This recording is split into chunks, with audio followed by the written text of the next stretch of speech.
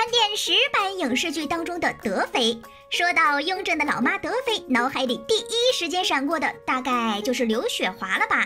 她之所以被人称作德妃专业户，是因为她曾经2度出演德妃，在《宫血心语》当中演过还是嫔妃时候的德妃，在《甄嬛传》里呢则出演已经成为太后的德妃。那好巧不巧，这2部剧还都是在2011年首播，一年能看到2个一样的角色，而且还是这个角色不同时期的状态，德妃专业户也由此诞生。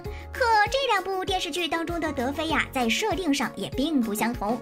《宫锁心语》当中的德妃是一个有心计的妃子，不管怎么看，她都像是个扮猪吃老虎的角色，而且她这个人过于偏心小儿子了，只想让老14继位，甚至为此不惜陷害大儿子老4。可最后还是老4继位，她怎么做都没有用。与之相比，《甄嬛传》里的太后看上去就挺善良的。不过这位太后可是一位家族荣耀至上的人，为了让侄女宜修坐稳皇后之位，可以眼睁睁地看着她搞死亲姐，还能容忍她在后宫搞堕了吗？最后为了能让她手握皇后之位，临死都不忘留下遗诏。在某种方面来看，刘雪华扮演的2位德妃都属于有点执念在身上的人在《宫锁心语》里是执着于让小儿子当皇帝，那在《甄嬛传》里呢，则是执着于让宜修坐稳皇后之位，好为家族争得荣光。反正他干的事儿总是不合雍正的心意就对了。不过你可别以为2011年只有这么2部影视剧当中出现了德妃在那个德妃扎堆的年代，还有第3版乌雅氏的存在，那就是《步步惊心》里的德妃娘娘啦。这一版的德妃当然也是比较偏心于老14。老4胤禛为啥不管在哪儿都得是一个可怜的娃娃呢？因为这历史上的德妃本来就是一个偏心的娘，实在是谁也没办法，不是？这一版的德妃在胤禛上位之后，一直不接受太后的册封，之后没多久呢就去世了。因为她一直觉得先帝遗命是让自己小儿子继位，也算是活生生的把自己气出了病。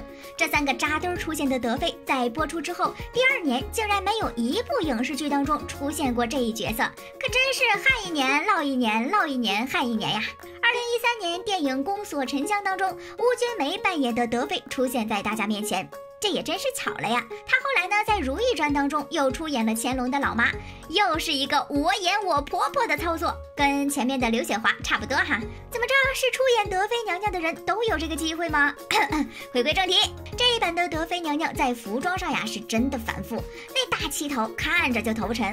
这4版当中呢，光是刘雪华就出演过2次德妃，可你知道吗？演过2次德妃的人其实并不止她一个。天哪，原来还有人不止1次出演德妃。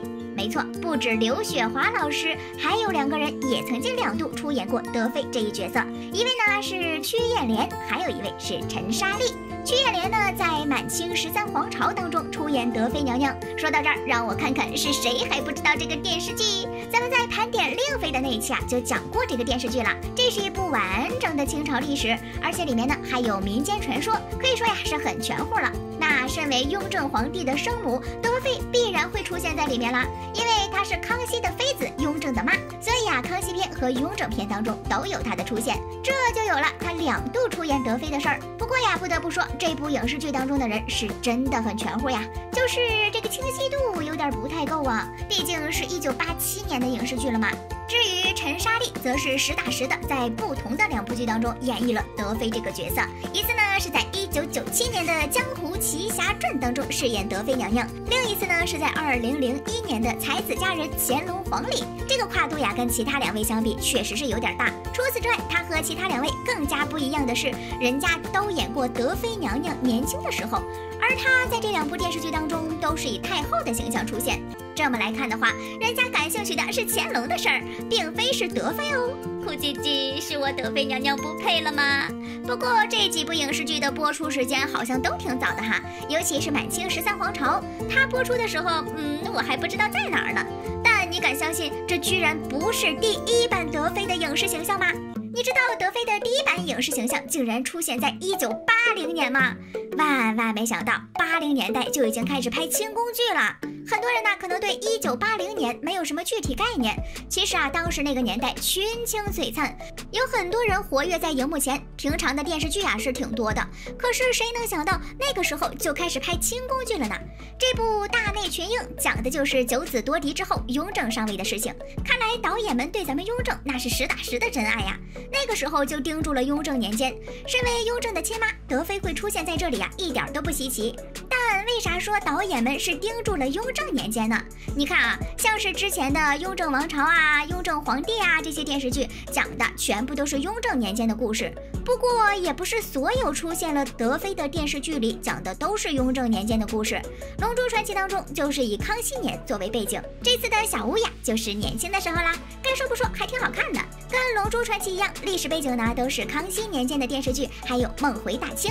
那这部剧呢也是最近的一部出现过德妃的影视剧。这部剧当中的德妃呢由张彤出演，只是呀跟其他剧一样，都只是配角而已啦。有些剧里的德妃可能也就出现了几次而已，终究是德妃不配了吗？为啥咱们德妃娘娘就不能当一次主角呢？《德妃传》到底什么时候出？本宫真的好想看德妃的上位史啊！好啦，本期视频就到这里啦，你们还知道什么关于德妃的电视剧？快写在评论里呀！